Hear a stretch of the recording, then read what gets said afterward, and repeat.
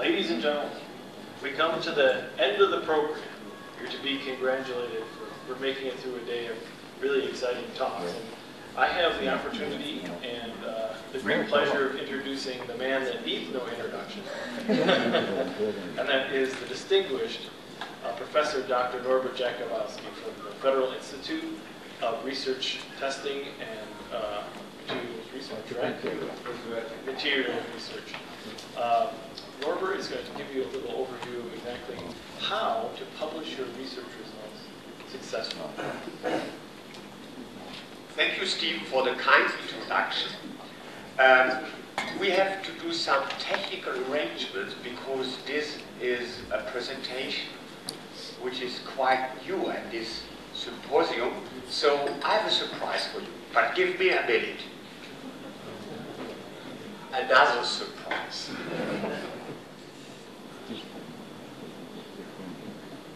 There are two important informations.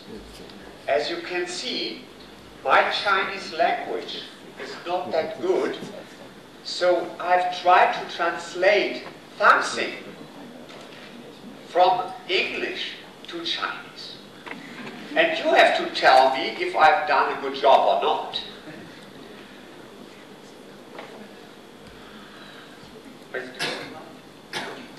Oh yeah, here it is. So, for instance, is this translation of how to get new research published? Yeah, is that right? Yes. Okay, so it works. Because I'm completely exhausted at the end of the day, I've asked Niamh if she could help me presenting this presentation. So I've split the lecture into two parts. Niamh will present the first part. You know why that had happened. There's one main reason. Originally, it was our intention that Detlef Günther should present this lecture. And he said, Norbert, you are my deputy, which was meaning that I had to present all my presentations and his presentations as well. This was two discussions, an interview at lunch, and now this lecture. So therefore, we have split the lecture. So Niamh will present the first part. I will operate the computer, the translator. So this is the side of the translator, and the other side is the English version. And now, Niamh, the floor is yours for the first part of the lecture. So now you get to see how well coordinated Norbert and I are. It's like a test. Okay. So what Norbert and I are going to talk about today is just to give you a little bit of background to the Royal Society of Chemistry, to RSC Publishing, which is part of the Royal Society of Chemistry, what we offer for authors, what we offer for our readers, the most important part, of course, which is how you can successfully, or give yourself the best chance to successfully publish your work in our journals. And then, of course, why you should publish your research in JAAS. And I could say, because it's a really fantastic journal, but I think Norbert will give you some more detailed reasons. And, of course, then we will have the opportunity to ask questions for all of this afternoon's talks, and Steve will help us with that part. Okay.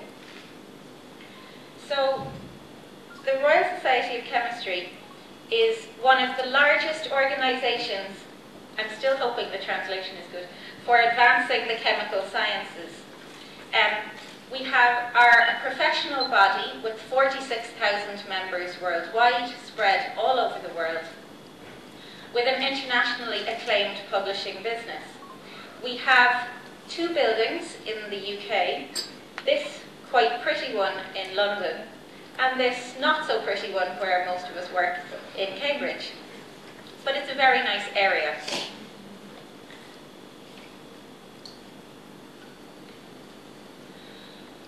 So RSC Publishing is part of the Royal Society of Chemistry. Our publishing activities date back to 1841. Our oldest journal is Analyst.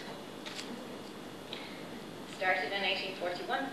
We now have about 30 journals, and in 2009, our journals received about 35,000 submissions, of which about 10,000 articles were published.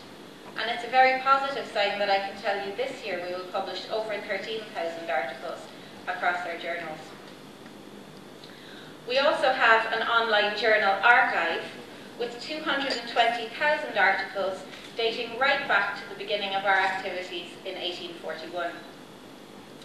We publish over 80 books per year with about 350 titles in print and almost 1,000 e-books, and those are our books that are available online electronically.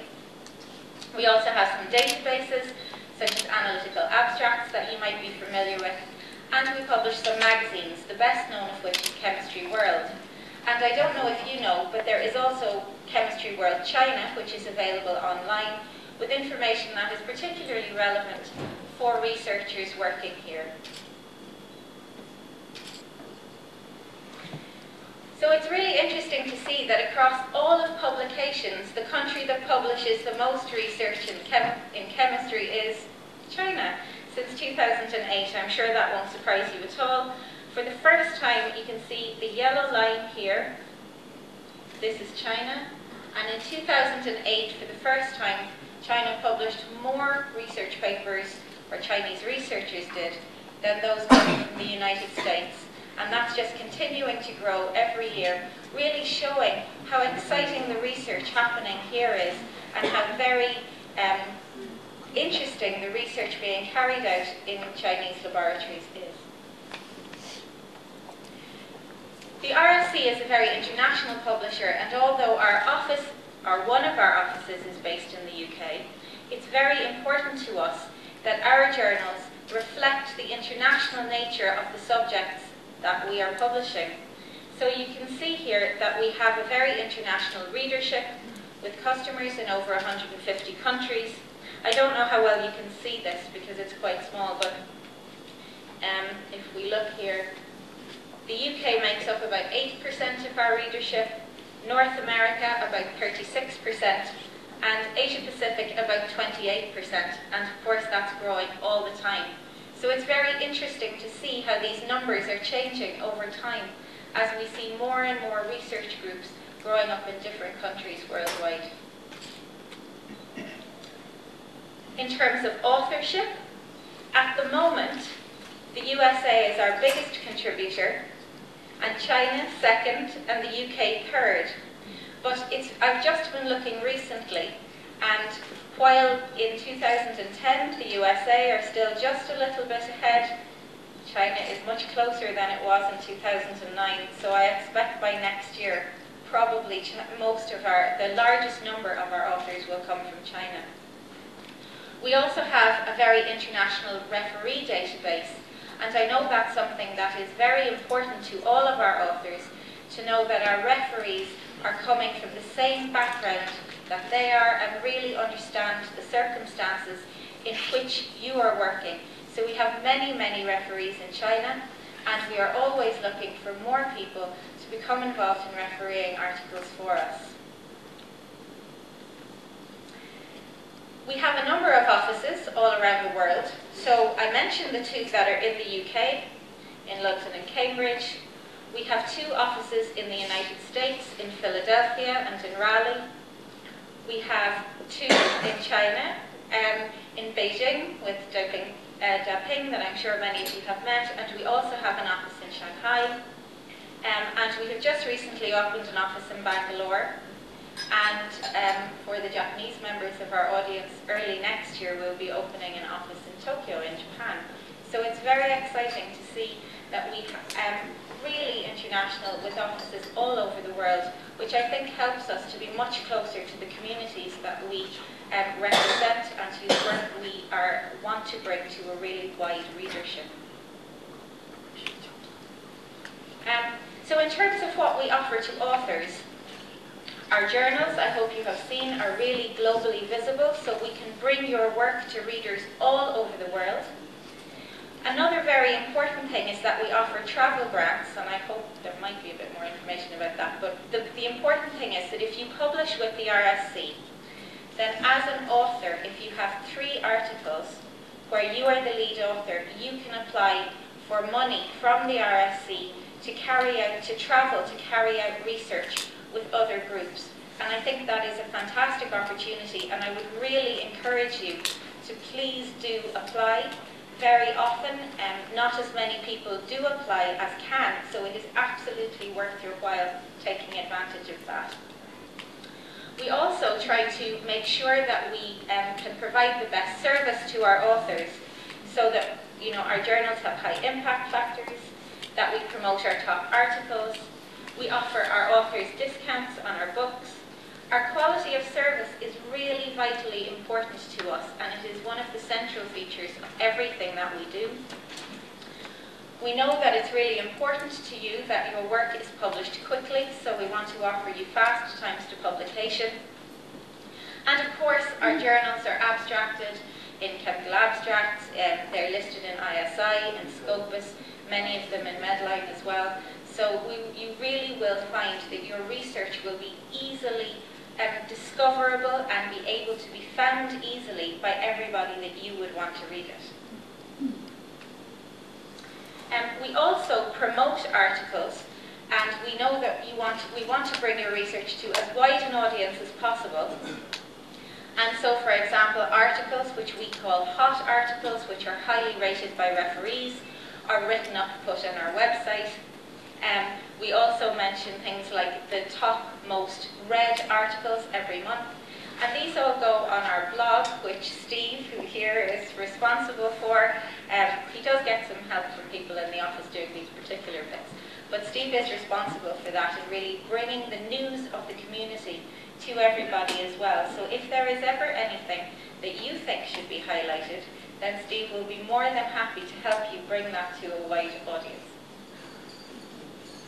We also include write-ups of articles in our members magazine, Chemistry World, and that goes to our 46,000 members and is also read even more widely by members of other chemical societies with whom we have agreements, like the Chinese Chemical Society and also the chemical societies in Brazil, in Singapore, and several other countries.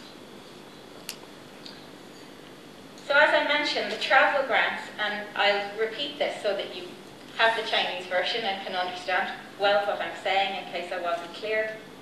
So they do enable you to travel, to engage in collaborative research. You just need 3 publications in the last 5 years. Now, we say preferably a senior author, but even if you're not the senior author, I would still encourage you to try and apply if you have 1 or 2 and then perhaps a 3rd paper. And the grants are for up to £2,500 sterling. So there is more information available on our website, so please do go and have a look.